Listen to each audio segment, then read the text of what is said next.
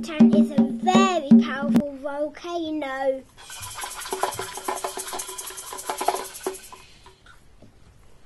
Erupter keeps losing his temper and the volcano keeps erupting. Many moons ago, Erupter began to lose his temper because people were too loud.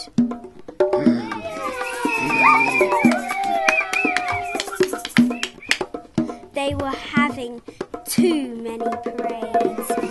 Every time he heard a parade, he became angrier because he hated noise.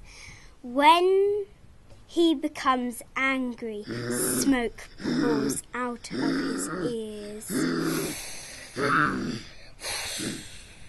Erupter then erupts to try to scare people away.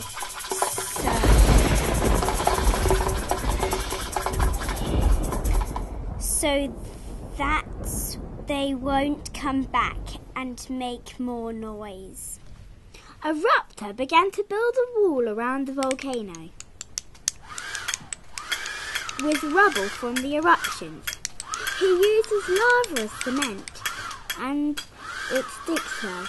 He only now erupts occasionally when the lava starts to dry out.